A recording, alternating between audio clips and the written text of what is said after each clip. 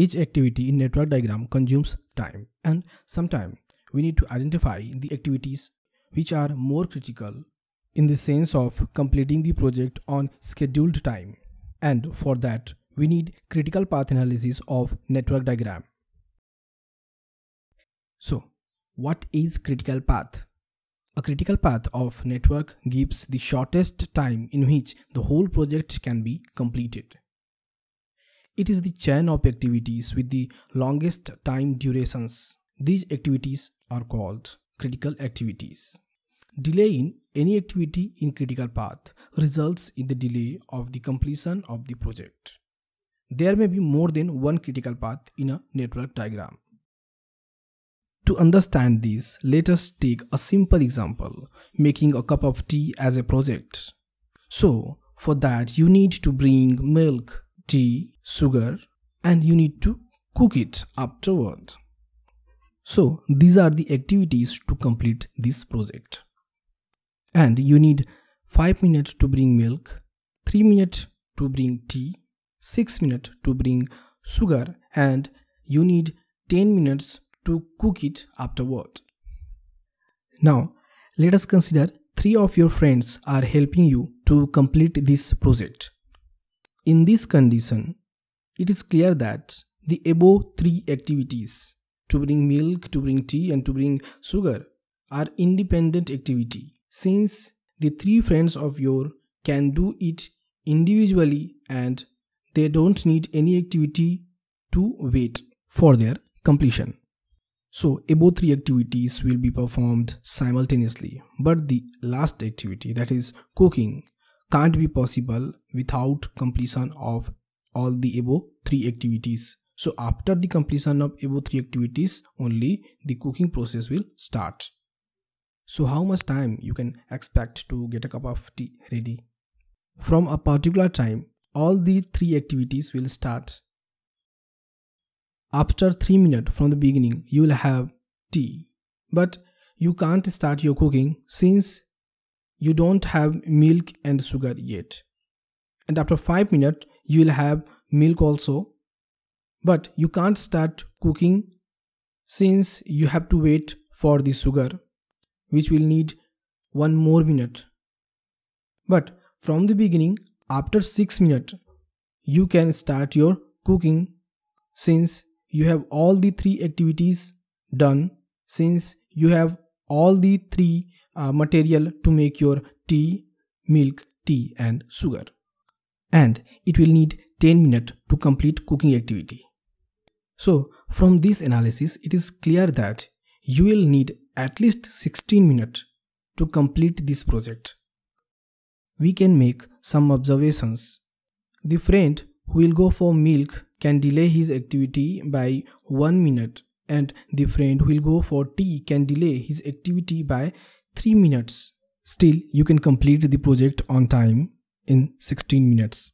But the friend who will go for sugar, if he will delay his activity by any amount of time, you will not be able to complete this project on time, that is in 16 minutes. And also you cannot delay or consume more time on cooking activity to complete this project on 16 minutes. So here, to bring the sugar and the cooking, these are the 2 activities that are critical. And from the point of time when the friend will begin his activity to bring sugar and the end of your cooking activity, it is called critical path. And here 16 minutes is our expected project completion time. Now let's move for an industrial example. Here we have 11 activities to be done, and we have different given time in hours to complete different activities. First of all, we need to draw. So draw a circle for an event and make an arrow for activity A and another arrow for activity B. Since it has given activity C will start after activity A, so draw another event after activity A and draw an arrow for activity C. Similarly, draw activity D after activity B. Now we have another activity E after activity A and activity F after activity B. So draw these activities similar to C and D. Now next activity we are having here is activity G, which will start after completion of activity C and D simultaneously. That means C and D activity will share same head event, and then after activity G will start. So to make it possible, we will have to make some correction in the drawing by changing the position of C and E and F and D, so that we could draw a event after C and D simultaneously and then arrow for activity G. Now next event H will start after G and F simultaneously. Hence we have to draw arrows for activity F and G in such a way so that they can share same head event. Now draw activity H after this, and similarly we can draw for rest of the activities like activity I after activity E and activity J after activity I and H simultaneously, and the last activity is activity K after activity J. So by this we have completed drawing for network diagram.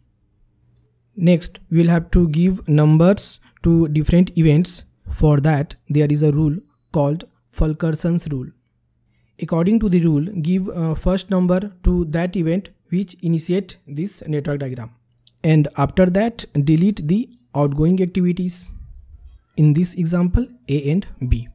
Now give next numbers to those events before which there is no any activity. Since we have eliminated A and B, so here we have two events not having any activity before them. So we can give 2 and 3 numbers to any of them, and this will continue to the last event. So there is two activities, activity C and E after event 2 and activity D and F after event 3. So eliminate these 4 activities. Now you can see there is 2 events having not any activity before them. So next give them numbers 4 and 5 and eliminate next activities I and G and give next number, and continue this process till the end, and finally you will get the network diagram proper event numbered. Now let's do critical path analysis. First of all, compute the different time in network diagram under activity arrow line given for respective activities. Now the first step will be to identify the different paths from the first to last event. So the one path here we have is 1, 2, 4, 7, 8, 9, and it is consuming 4 plus 6 plus 8 plus 1 plus 2 equal to 21 hours. Also we have another path 1, 2, 5, 6, 7, 8, 9, and it is consuming 4 plus 1 plus 4 plus 4 plus 1 plus 2 net 16 hours. Similarly, we have 2 more paths, and we can see they both are consuming 13 hours. From the observation, it is clear that the first path 1, 2, 4, 7, 8, 9 is consuming maximum time, that is 21 hours. So this path will be our critical path, and expected project completion time is 21 hours. Highlight the critical path by showing activities involved in the critical path by double line arrow. Finally, we got our critical path 1, 2, 4, 7, 8, 9, and our critical activities are A, E, I, J and K. Benefit of this analysis is we have now a knowledge that we cannot delay on these critical activities A, E, I, J and K, but we can delay other activities B, C, D, F, G and H. And so we will be able to complete this project on minimum required time, that is 21 hours.